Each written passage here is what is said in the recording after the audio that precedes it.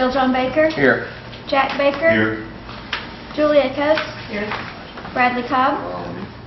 Joe Crittenden. Here. Jody Fishinghawk. Here. Meredith Fraley. Janelle Fulbright. Don Garvin. Hannah Glory Jordan. Present. Curtis Snell. Here. David Thornton. President. Kara Calvin Watts. Honey. Yep. Okay, we do have a quorum. I'm going to ask Mr. Councilor Bill John Baker to say the invitation for us. Stand, please. Our gracious Heavenly Father, let us thank you for this day and keep in mind the sick and the suffering and the Gail Miller and the pain with her father and Wilma and Gino Elia that are in pre-op and in the hospital. And, you know, have a special thanks and lay your hand on those troops overseas that are in harm's way so that they might survive and come home safely. Think of our people and their suffering in this economic times of high gas prices and high food prices, and help us to make great decisions for your glory. In Jesus' name we pray. Amen. Amen. Thank you, Mr. Baker. I want to welcome everybody out this morning. I see we have one visitor, Dick DeGeorge. How are you? Good to have you. Next, we have the approval of minutes for the May 13th regular session. Do I hear a motion for that approval? So moved. Second. Have a motion and second for approval. All in favor say aye. Aye. Any opposed, same sign. I'm going to move right on to the reports, and the first one up is Miss Norma Marion from the Human Services Department, and we have... Yes, Norma's not here today. My name's Linda Woodward. I'm a poor substitute, but I know you have the reports in front of you, and I will be glad to write down any questions you have that I can't answer so that Norma can get back with you with those answers. So can I help you? Does anybody have any questions for Linda this morning? Yes, Ms. Fishinghawk. Can you address the background checks? Let me give a little history on that. The background checks, I think that Ms. Fishinghawk is referring to, is the background checks for fingerprinting that are required by our foster and adoptive homes. The payments for foster and adoptive homes come through 4E contracting, which is a federal dollar that comes through the state of Oklahoma. So those guidelines are set by the feds in order to get families approved for that payment. Until September of last year, we did OSBI checks and other reference checks and background checks. We also did fingerprinting, but fingerprinting wasn't a requirement for the payment at that time. It was a requirement by the state of Oklahoma because they're the ones that actually pay the dollars for our foster care children that are in care. So, but last September there was a new federal law that passed. It was called the Adam Walsh Law. You know, the guy that does the show on television, and the law basically was addressing the concerns that people had had for a long time about people that wanted to be foster and adoptive parents, and backgrounds weren't always complete. People were doing them in a hurry, or there were things that had been left out. So, and people move. We're a very transient society, so people for different states, so doing OSBI checks or just state checks in those states weren't sufficient. So the law passed. It said fingerprinting had to be done through federal fingerprinting had to be done for every family that was going to be approved for foster care and adoption. This happened last September. It's always nice to pass a law, and the law probably was a good one. However, the FBI and those people that give those fingerprints results back to us were not prepared to address that issue when it happened. Before then, we were using the BIA and we were using the state of Oklahoma through DHS to obtain fingerprints, which, like I say, we needed to get, but they weren't dependent on payment. Well, now they are. We had fingerprint checks that we had sent into DHS that have still been out, that we've sent in over 1.5 years ago, if that gives you any idea of the backlog that we were talking about. So we had to start scrambling when September came around. We did various things. Oh, we even had a rumor from C&E that they get theirs overnight, and we were very excited about that. But you call C&E, and I've talked to C&E, we can't piggyback on that because their contract is directly with the Gaming Commission, and it's set up specifically for people that work in the casinos. The BIA said they couldn't do it. We started looking for other contractors. We finally found one in about December that said that it was out of Arizona, that they said they could do them for a fee of $40, and they could have them back to us in 2 to 3 weeks, which was much better than we'd had before. So we started using that firm, and that didn't quite work out for that time limit. In fact, some of them were as long as 3, 4, 5 months. And some of them we hadn't gotten back a couple of months ago. The problem wasn't with the consultant. The problem is still with the FBI and getting those fingerprints back from them. So, but things are progressing. We also found a source in Oklahoma City where if the family needed fingerprints or wanted to do it themselves, they could drive to Oklahoma City, pay the fee, get the fingerprints, and we'd have them the next day. Well, we had a set of grandparents do that, and then 2 weeks later, they didn't do that anymore. They stopped doing that. They said they couldn't handle the influx that was starting to come in because people had found out about them. So the consulting firm that we have now is about a 4 to 12 weeks. They're doing better. They were longer than that. Now we're averaging probably about 6 to 8 weeks, give or take. We sent in a packet of fingerprints on the 25th of May, and we got a confirmation on the 16th or yesterday that they'd received them. And we don't snail mail them, we send them in FedEx. So it's really a lengthy process simply because the FBI is not ready to do this. One more thing that we found was yesterday we got some information from one of our foster parents who also works with the state of Texas. Anyway, long story short, they found another source that they gave us yesterday. It's a source where the family themselves can pay and send in money with their fingerprints. They'll have to get them somewhere else and send them into someplace in West Virginia to some other facility, and they got theirs back in 3 weeks. So we're also going to share that with our families. But that's about as fast as we can do it right now. Yes. Councilor Jordan.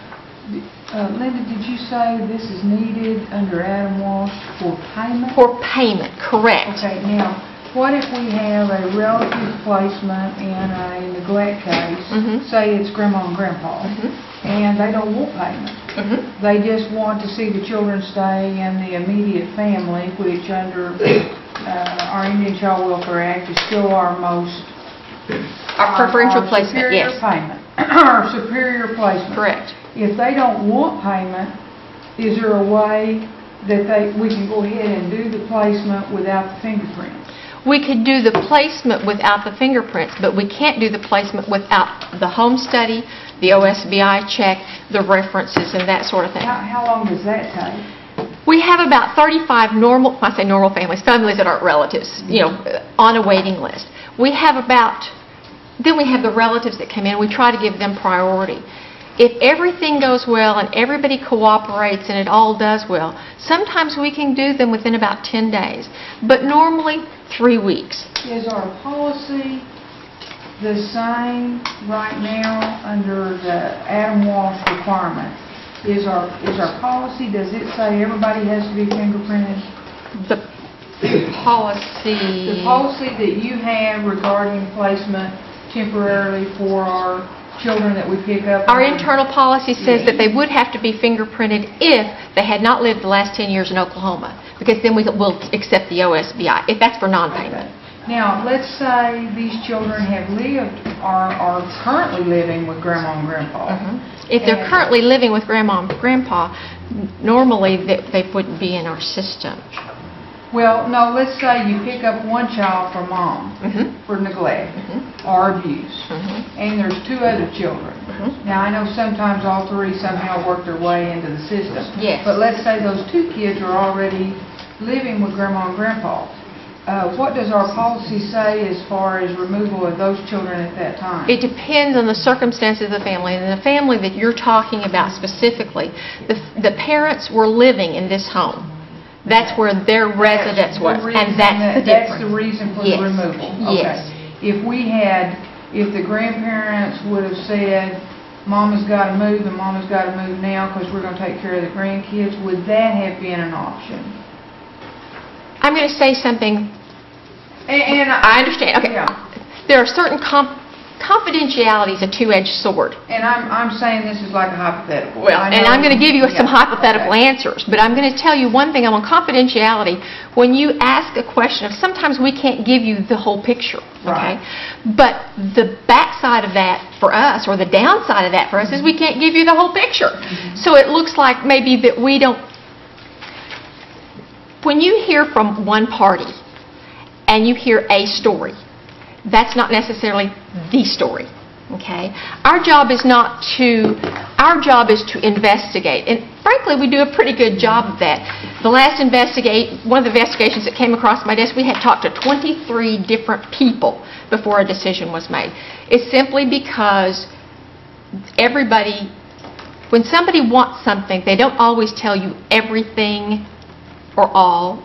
So there's always two sides to a story. There's always another set of family members. There's always a whole lot of information that's not out there. And I'm going to give you a hypothetical situation.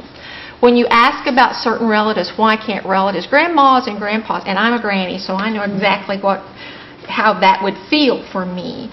But as an agency that has responsibility for these children, the first thing that we want to be sure is these children are safe and they're not going into an environment, whether you call them grandma or aunt or stranger. They need to be in an environment where they're safe. There are things like child welfare history, criminal background that sometimes prevents us from making placements with these children. There are some hypothetical situations where there are there's lots of sexual abuse. You can go on almost any website and find it, but we do it through OSBI and through local law enforcement, through other institutions. And families that sometimes contact you are victims of these kinds of issues. And because they have these kinds of issues, we cannot place with them. But we can't turn around and tell you, hey, we can't place with that grandma because of this. Okay? So it comes down to an issue for me, and I'm going to ask you some really tough things right now. Sometimes it's a matter of trust. You're going to have to trust us to some degree that we have looked into those backgrounds and we've made a decision based on what we know that sometimes we can't tell you. The flip side, though, is what if you've looked and there is nothing? Can we hurry that along a little bit? In about 10 days to 3 weeks, sometimes we can. We don't run into too many families, especially relatives, that can take on the support of these children for any length of time or for a very long period of time without some kind of financial support. So the fingerprinting still becomes an issue, but actual placement can be made if all of these backgrounds that we look into, the child welfare history, the OSBI, the references, all the family dynamics and the homestead. And a lot of times with relatives, and this is that hypothetical situation again, is when people a grandmother is hit with a situation where the grandchildren have been removed. I want my grandchildren, and that's a natural reaction, okay? But then reality sets in. I don't know if I can do this or not. You know, I work every day. We have some, what's the word, when people vacillate between making decisions. So sometimes the delay is people really making up their mind whether they can do this or not. But what about the situation where there is no problem with their background? They've had the children either prior to the neglect or all during the time they could see there was a problem. They were getting the kids and taking care of them as much as they can. They don't need your money. And they are the grandparents. Yes. And the children are attached to the grandparents. Absolutely. And the children are old enough and we're jerking them out of a family placement and putting them in a non-relative placement. Is there anything we can do with our policies to speed things up? I can give you so many examples of where in the past we have speeded things up. And it Next worked day, out. no, It didn't it work did out. not work out. And that Because of they needed the money? No, or- because that speed, there was criminal background check, there was criminal history, there was incest, we've just run into, and also the dynamic, we have a dynamic that was not too far in the past, where grandparents, we got a lot of pressure to place with grandparents, okay? Here's the family that we're trying to reunify with. Grandparents don't like the spouse of their child, okay? They've accused this spouse of everything from, you name it, I can see if they're the accusers. they weren't the original accusers. But what they have done is talk to the children when they had them. They would then tell tales on these people. These people would get visitation. They would tell tales on these people. The dynamic where the children were completely messed up because the people involved had so much anger. So is your belief from your department then is the safer way to do it is to just put them in a non-relative placement temporarily for say up to 3 weeks or longer until Short as you possible. check everybody out? I have found one of the things that happen to children and what studies have shown is always you want a child to go someplace where they're familiar. It's always better to go to grandma's house than a stranger's house. Always, okay? But we have found that moving children repeatedly, and because you take the relative hop or even the foster care system hop, does more harm than that one move. If you remove children and put them somewhere, and you can make one move back to where they can stay forever if they need to, that is the healthiest thing that you can do for children. How often does that happen though? If you've removed them for neglect or abuse, you're not going to immediately put them back into mom and dad's No, I'm home. talking about with a relative. If you've got a relative sitting here ready for placement that they know, and you've removed them for that 10 days to 3 weeks, and you could actually put them with a relative, it's worth the wait to put them with a relative so that they can stay there. Many times in a knee-jerk reaction, we've had to change that policy because this relative took this child, but they only wanted to take it for maybe a week or two because, you know, the parents are going to be all right. Or they didn't believe that abuse or neglect actually took place to begin with. So therefore they didn't protect. And you have to be sure that all of those elements are in place because then you start making musical stops. I mean, it's hard to judge what's best for a child. But we have found through experience that making those quick decisions more likely than not are not the best decisions. Councilor Baker. Yeah, and you kind of hit on it, but I have run across several, not just one, but several, where the grandparents wanted them, and sob story out the gazoo where they needed to come to them, only to find out later that the main reason they wanted them was because there wasn't anything wrong with their son or daughter, and they wanted to assure access to the one that was being accused, and I think that in their mind they thought they were doing right, but as soon as they got control, they immediately gave access to the one that we were trying to keep them away from. That is something, yes. And you know, Mama loves her son or daughter. They love the grandbaby too, but I think they're in denial so many times that something's going on. It's hard for them to accept that their son or daughter did something Yeah. like this, yes. And anyway, it's a really bad situation. Ms. Fishman.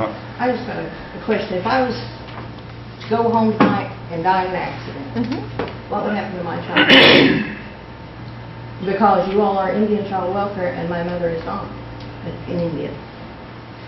We wouldn't be involved in that case. You wouldn't at all? Mm-mm.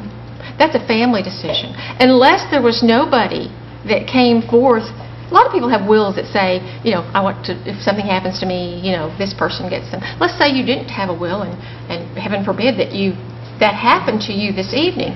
your mother or your sister or your whatever, They wouldn't have to go through no background check. not through us. Now, they're going to have to go to court to get custody of this child.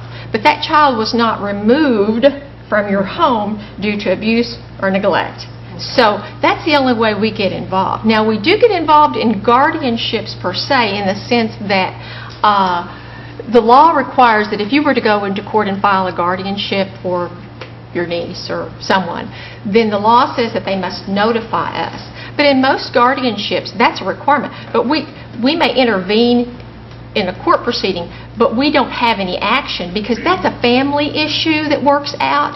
The only time that we are stepping in is if there is, sometimes it's contested to the point where the child then becomes a ping pong ball and we might step in. But in guardianships, hardly ever.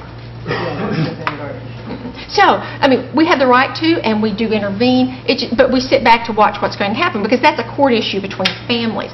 Where we are involved is if a child has been abused or neglected in some way that's detrimental to that child. We're going to take one more question on this, from Ms. Jordan. Then under at the Adam Walsh law, are there other requirements besides fingerprinting? Can you just kind of enlighten this body as to what the other requirements are? That the tribe needed to meet within that, I believe there was a time limit. There was some other things that came down through Adam Walsh. We didn't really look at Adam Walsh as the instigator. The instigator was really the state of Oklahoma because that's who pays our foster care. So that came down in our 4E agreements. There's some references, some things that more in-depth checks. You have to be sure that the biggest thing was child welfare history. We routinely checked that anyway, but what happens when you're checking child welfare history, you can't always get it because, there's some legal, you can't always get it, but now it says we have to have it. So we're having to work out some negotiations with some of the states to get that information. But that was the basic requirement? The basic requirement was background. Where do these people come from? What do you really know about them?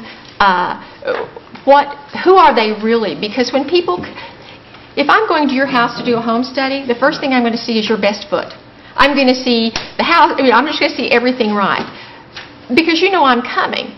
But that really doesn't tell me who you are, and that was the impetus behind this law. Okay, thank you, Linda. There's a lot of involved in this in child welfare. Thank you. Next up is Community Services. Charlie Self, there's someone representing Charlie.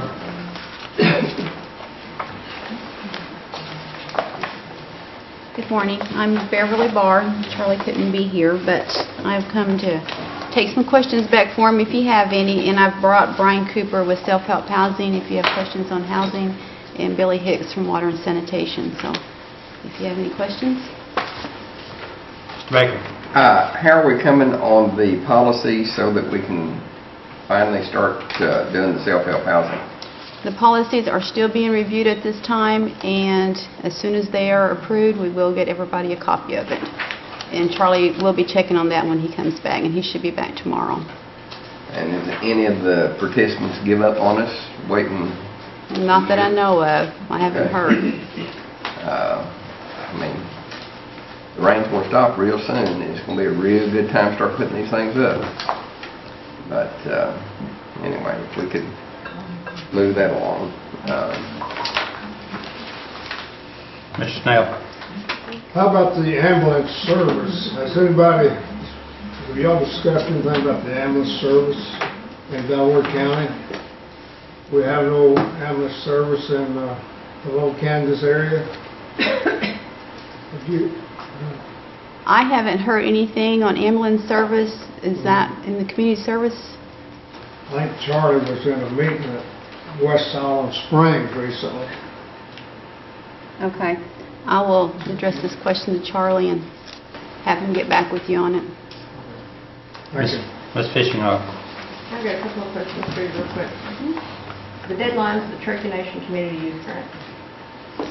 That's out of your own department, right? Yes, it is. We put $106,000 in it last night. Yes. When is the deadline? It was July 1st, but they have been receiving applications, they said. Actually, they said they were getting a big stack of them almost every day.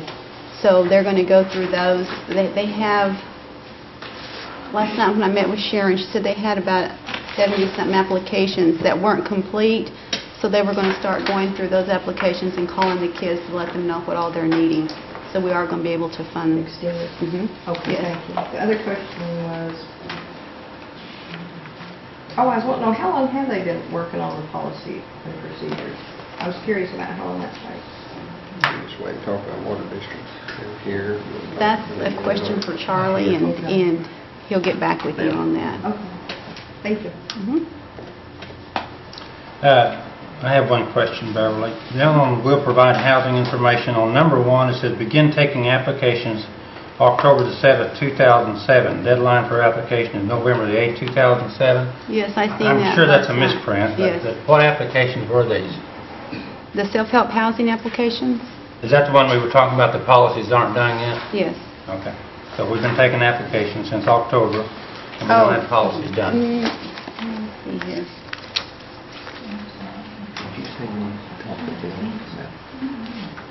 Harley, I'm not really sure. I don't think that was the... Wait till it comes up.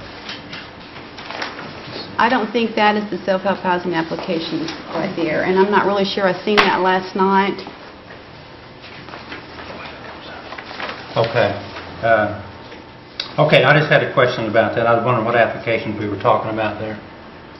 I was assuming that was the Community Works project, because all the Community Works, the community buildings, all these reports are combined. I see. But I don't think that's not the self-help housing. Okay. Ms. Jordan? Do you have any idea what is maybe the area of problem with the policies not being passed? No, ma'am, I don't. But like I said, Charlie, I spoke with him this morning, and he knows that is a concern, and when he comes back tomorrow, he will be addressing that.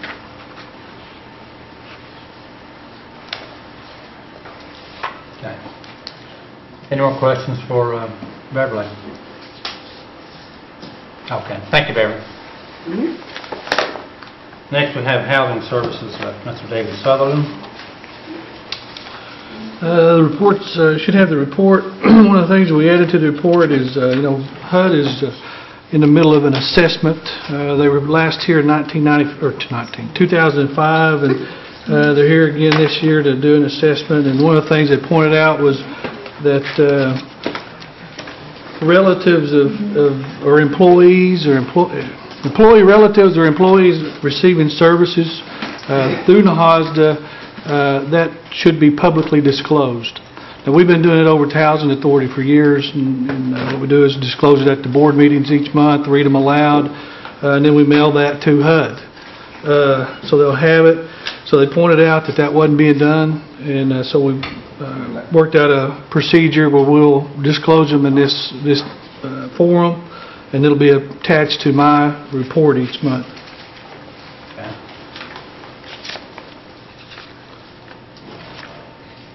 David, has your procedures for purchase orders changed since the transition from the Housing Authority to Cherokee Nation?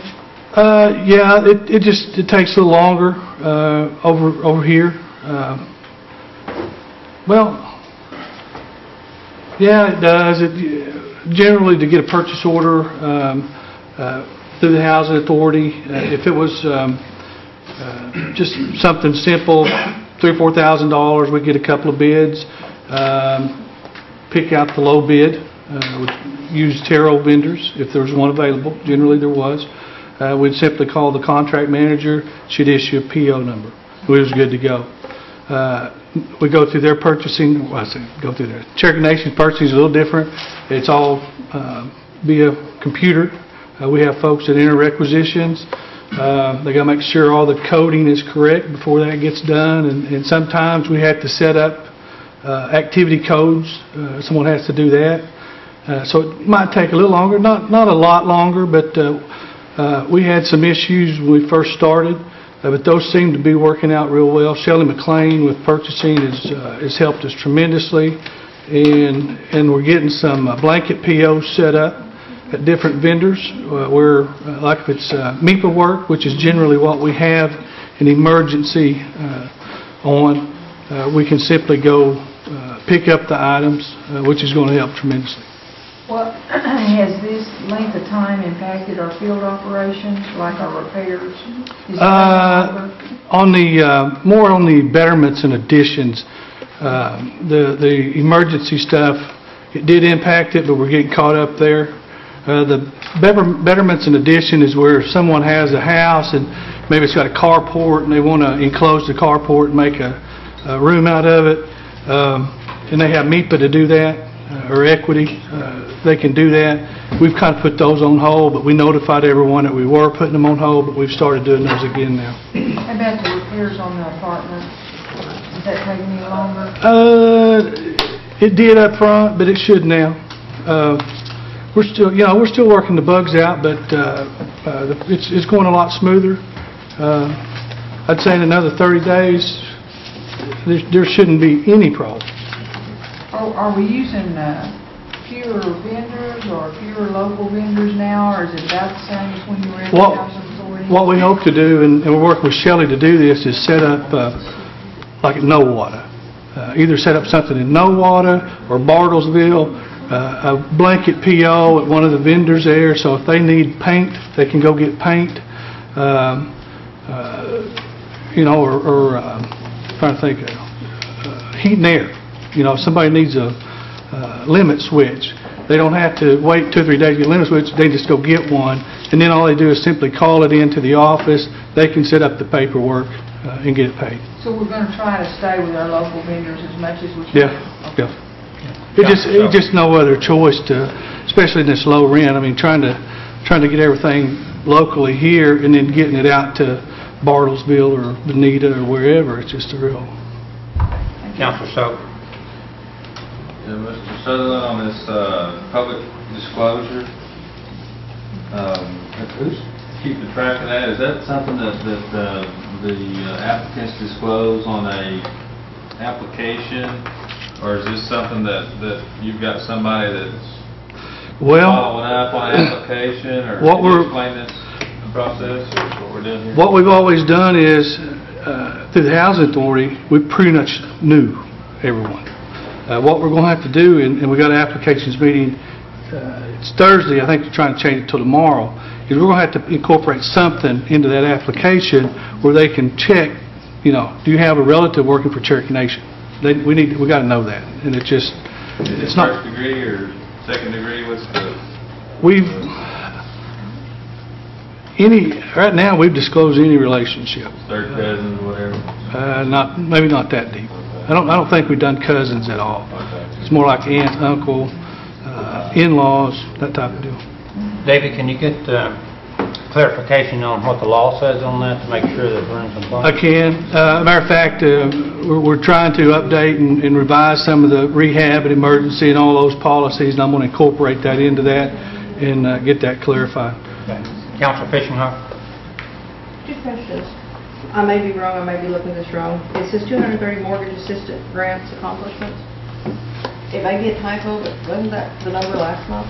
I don't have my book with me. Well, it was through April 30th. It is the same. Okay, I thought it was. Yeah, Commerce took that over on May 1st, and you're exactly right. Yeah, I thought it was. Now they've done. I'm sure they've done some in the month of May. I haven't reported them on this. I just left that on there for. Okay, I was wondering because I knew we did like 350 last year, so I was kind of paying attention. To be honest, I've got it on there because at some point I've got to report on it to as part of the annual performance report at the end of the end of September. The report they do for HUD. I kind of got it on there to remind me how many we've done. And the other question is, you sent us out something on the employees in the COBRA.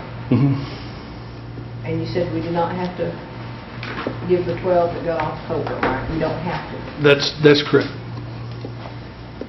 I talked on this the other day when we was in a month or two ago when we was over in the council house meeting. It really bothered me that we let 12 of our employees go without no insurance, because I don't think none of us would have liked to have been gone without insurance. Is there no way you all could do a buyout or do something with COBRA? Of course, COBRA is an opportunity for an employee, once they separate employment, to continue participating in the health coverage. The cost of that has always been picked up by the employee. To do that, I mean, it's certainly possible to calculate what that would be for 18 months. Whether or not the board would be entertain that idea, I couldn't speak for the board. Certainly something that if this body wanted to recommend to the board to look at, we could put it on the next agenda. Don't make that Yes, formal I would motion. like to make that recommendation, because I don't think none of us would like to leave here without no insurance or no opportunity to pick up insurance. I would like that. Would you like that in the form of a motion? Yes. Do I hear a second on the motion? I have a motion Oh, to... wait a minute, I need to withdraw my second. I'll second. Second. Okay, we have a motion and a second. And that's a motion is to have the Housing Authority Board to check in for COBRA for those people that were out of a job. To see if- I'm not sure COBRA to offer it. I don't think they could offer it. I think what she was, maybe the way I took it was if some type of payment in lieu of COBRA. That would even work, to help them get insurance, something.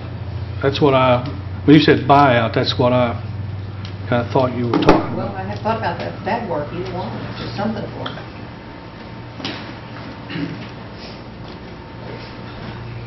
Then I guess the motion would be, Ms. Fishing Hawk, that we want them to at least investigate the possibilities of helping the employees with COBRA insurance, or to find out what their options are. Okay, all in favor say aye. Aye. Any opposed, same sign. I'm stunned. Okay, we have one abstention. Councilor Cobb. When we come back and we discuss that next meeting, can you have, if at all possible, in the realm of confidentiality, I'd like to know if those people are employed. I'd like to know where they are. Are they employed somewhere else? Yeah.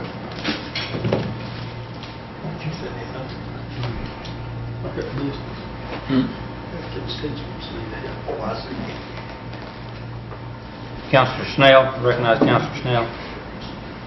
David, on this continue the assumed mortgage program, how does that assume The assumable, it's kind of an offshoot of the mortgage assistance.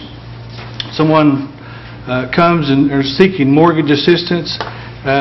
Commerce folks evaluate that family, and if they can get a loan on their own, they say, you know, you need to go get your own loan. You can certainly get an affordable loan at a reasonable rate. But if they can't quite do it now, but they think they can do it in 2 or 3 years, they will refer those families for an assumable mortgage. And it simply, Housing Authority finds the financing, gets the bank loan. It's in the Housing Authority's name. We sign an agreement with the family. After 3 years, they have to assume the mortgage. I don't know, we're probably close to 10 or 12 on that program now. I think they sent one yesterday, actually. Referred one over. But we've got 2 or 3 working right now. I think one, Cherokee County, we're actually doing one under new construction. We're building a house for them here in Cherokee County. And the other one was up in Rogers County. One I got yesterday was in Rogers County. We've done several in Sequoia County. I don't think we've done any up in Delaware County yet. But we're getting more and more of those. Councilor Gardner. Thank you. I had a call this past week, a lady, she's on Social Security, her check's about $700 a month, and she got a double wide. We gave her that $15,000 to close it and everything, but she's not going to be able to make that payment. Payment's up over $400 because of the insurance and a couple other things. They've advised her she's going to lose it, and is there any way she can trade for something smaller? She really doesn't need a double wide, but somebody advised her and got her in over her head, really. Do you have her information?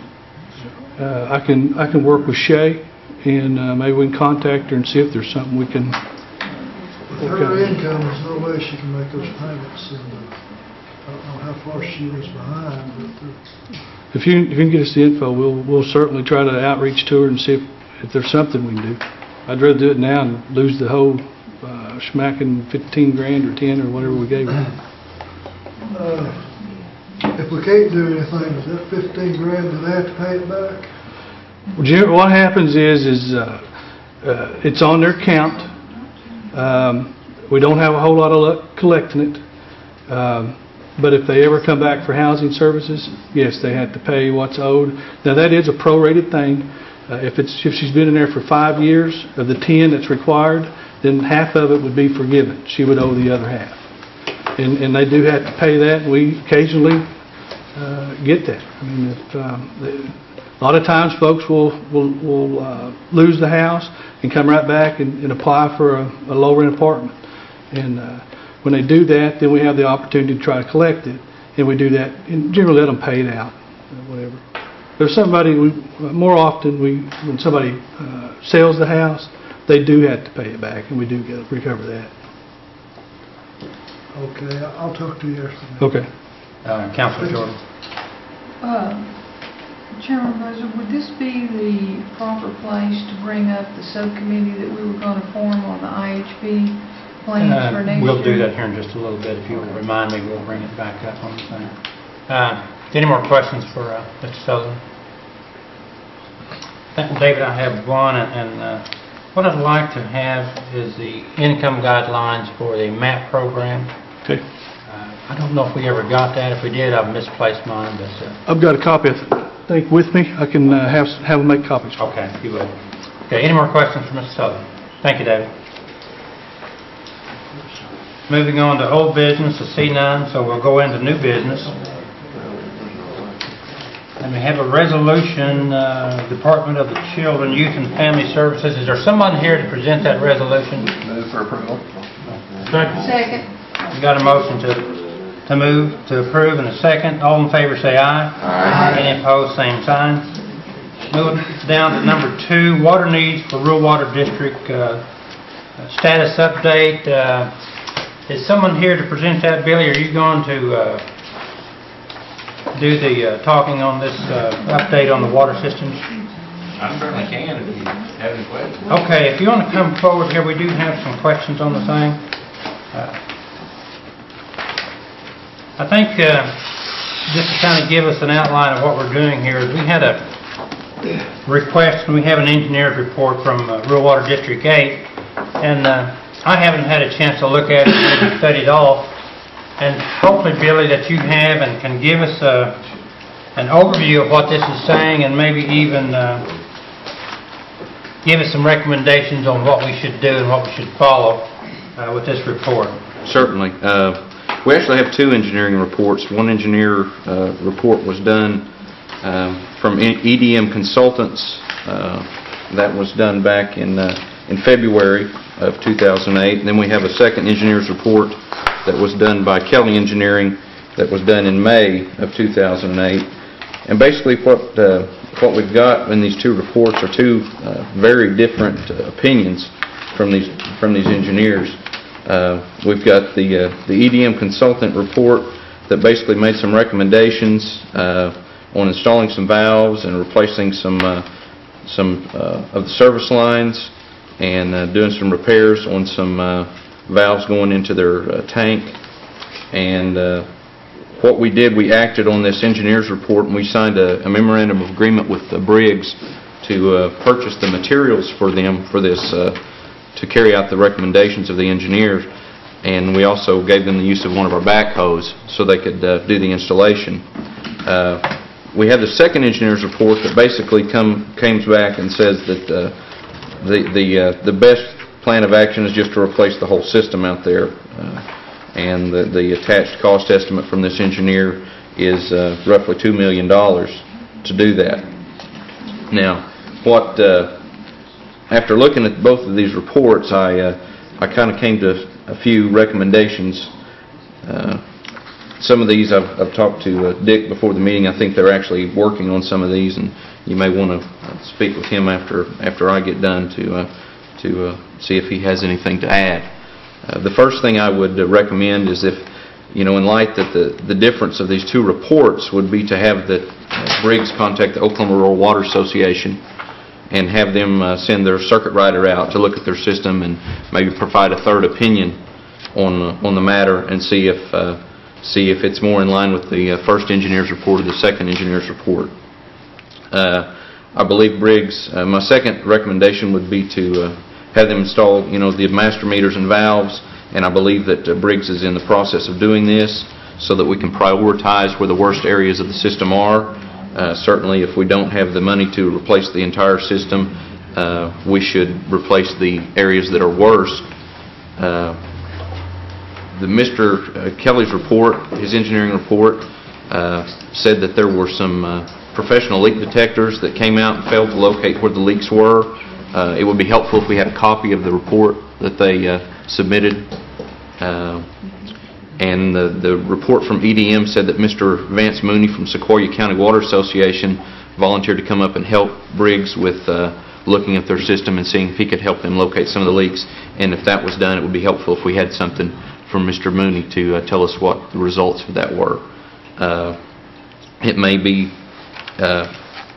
that after we do all of this, we can find out that we can replace some of the worst areas of the system and get their water loss down to an acceptable level. And once that's done, Briggs may be in a position financially to start replacing some of the line themselves. But, we just simply aren't in a position right now to know where those areas are because we don't know what areas of the system are the worst and in most urgent need of replacement. Any questions for Billy Hicks? Billy, while you're up there, I'd like to ask Dick DeGeorge, would you be willing to get this report from Vance Mooney, Dick, to bring to Billy and let him review that report? Yes, I would. Okay. Well, what I'd like to do is have you to get all these reports together and go back and ask Oklahoma Rural Water Association to come out and give you a recommendations on the thing and get with Billy and work with that Water and Sanitation Department to see if it's something we can do to assist you out there.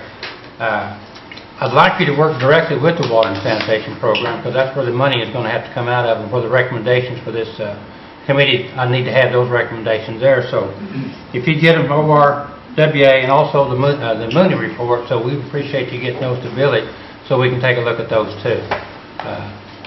I know that we have a lot of Indian folks who live out in the Briggs area there, so we want to assist you as much as we can. It's just like with Indian Health Service. I know now the rating on that is not going to get high because you already have water out there, but there may be still something that Billy can do to work with that for the funding agency there. So if you get those reports, we'll certainly take a look at those at a later day. Okay? And Mr. Garvin, you had a question. Thank you, Mr. Chairman. Is the situation over at Fort Gibson still in the works, or is... As far as I know, it would still be entertained. We have just never had any other contact with the community. They've never come back after we asked them to do those things, and I don't know if they have any interest in the water at this time or not. Thank you, Mr. Chairman. Mr. Thorne. There is the situation with Bird Flat, north of Marble. Are they having problems trying to get easements? Or? There's one landowner that we need an easement from. He lives out of state. I think he's in Tennessee. It's a piece of property, I believe, that's in a trust situation, and I believe it was a person that passed away, and his children were the trustees, and one of the sons lives in Tennessee. Mr. Carter, the county commissioner, called and offered his assistance in trying to get that easement, and we're working with him to see if we can find some local family that may be able to help us get that easement signed. But that easement's going to be necessary before we can do that project. Is there any way I can get that information? Sure. Sure. I can get you the... I appreciate it. You bet. You bet. Billy, can you get with Dick DeGeorge and get these two reports and come back to us next month with updated findings on this Briggs Water District 8 and kind of see where we are on the thing? Sure. I don't know if the Rural Water Association will be able to get us a report by the next meeting, but if they do, I'd be happy to, and either way, I'll be happy to come back and tell you that we have the report and what it says or we don't. Okay, let's do that for the next meeting then. Okay. See what happens then. Okay. Greer Church water line, is that the one over near Chelsea, Billy? Yes. Okay. Only that much. All right, thank you, Billy. Hang on just a minute. Mr. Jack Baker. Are you also looking at the needs of other water districts all across the Cherokee Nation? Sure. Anytime any district has any problems, they're welcome to come to us. We've worked with districts everywhere from up Copan to Muldrow. But are you now looking at the problems that they have overall? Because I'm assuming that we also have an engineer's report for Rural Water District number 9 in Mays County. Yes. But I'm assuming there's others. Yes, there are others that are in similar situations. There sure are. And we work with them and try to get funding where it's available to help them out. Okay. Thank you. Thank you, Billy. You bet. Yes, Mr. Sullivan. I've got those income limits. Just going to mention that for any of the NAHASDA programs, it's 80% of the national median and below. Okay. So I got those. I'll just hand them out. I think there's one in there for Shelley also. Okay. Ms. Woodward, would you come back up to the podium for a minute? We have a question. I think it came from one of our council members that about the donated food program. The question was, if we have some elderlies out in the jurisdictional boundaries that are taking care of some grandkids and taking care of great-grandkids and things like that, and they're having some problems with food right now because of the gas prices and just don't have enough income. What do you have an income guideline? I know we do have an income guideline for donated food, but is there any exceptions for those guidelines? I can't answer that, not knowing that much about donated foods. You're correct, there is an income guideline. What that is, I do not know, but I can give that question to them and have them send it to you. And the other thing, is there any exceptions to that guideline as far as the grandparents is taking care of grandkids? Does that count as part of their family? I guess it would.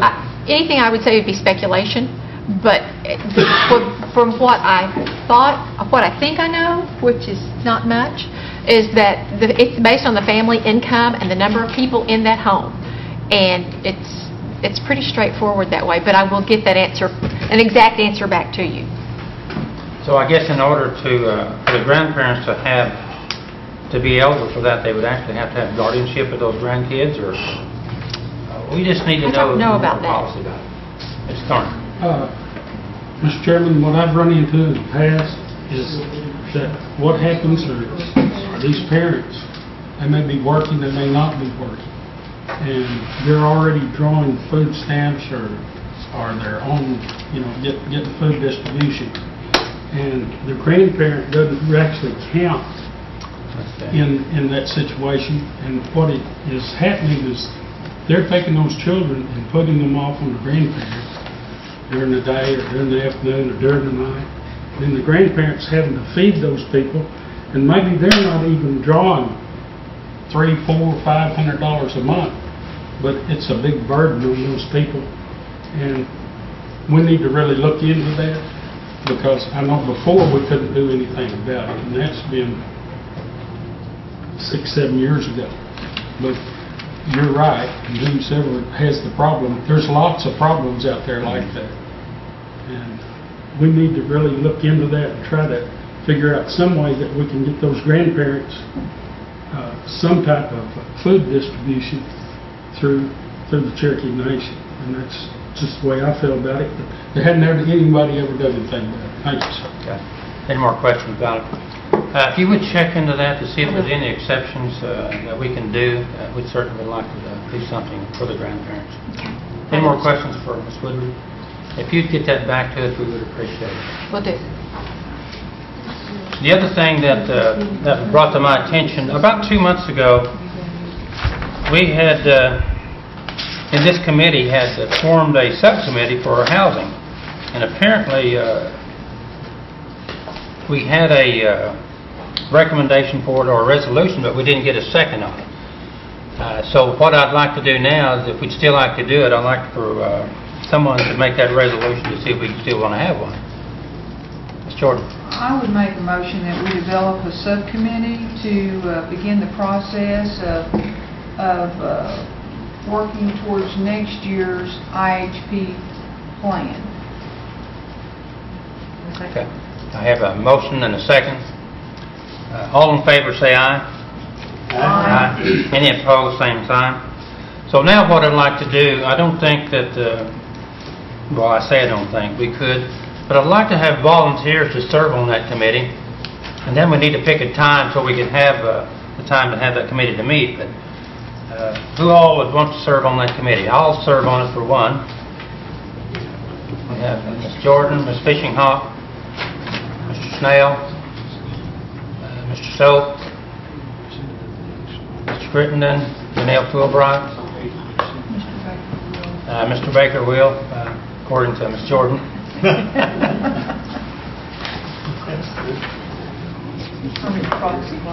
If this is acceptable to everyone, then this committee will be formed, and then now we need to figure out what time frame we're going to have the meeting on, and I think we had that figured out the last time, and I don't remember when that was. Seemed like it was right after the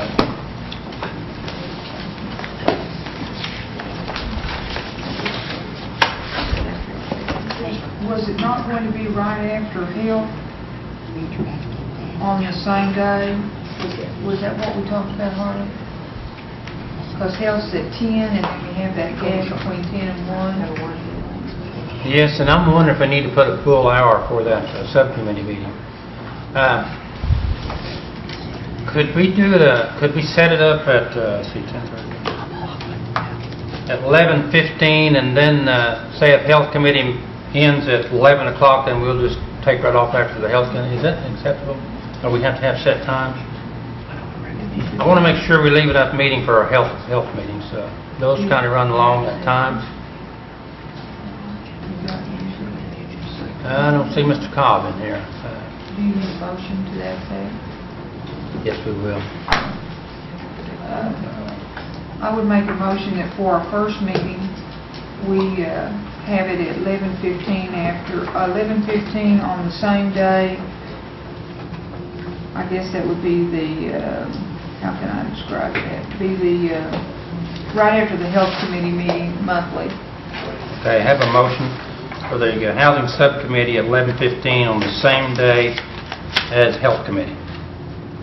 I don't see Mr. Cobb. I think I'd like to check to see if it's okay with him, because I don't want to get into his time. Or immediately follow, do you want to? Well, Shelley said we need a time set on the thing so we can post those times. Yes, I think we would.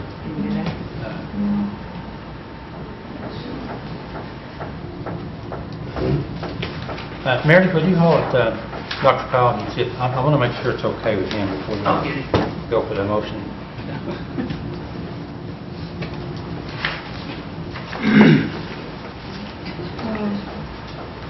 We could do a working lunch on that day. Let's see what Dr. Cobb says.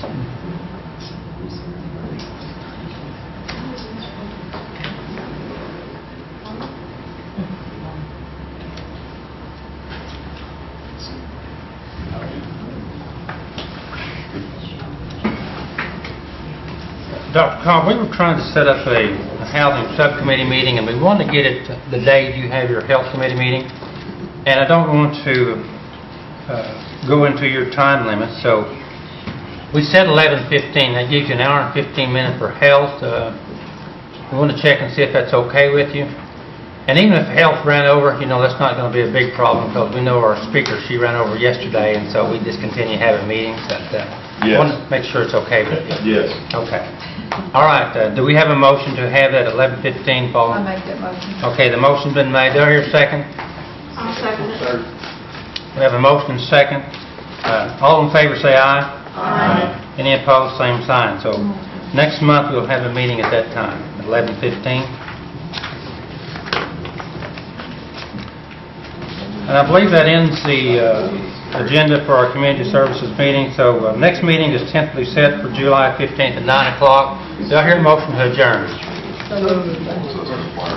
All in favor say aye. Aye. Any opposed, same sign. Thanks everybody for coming.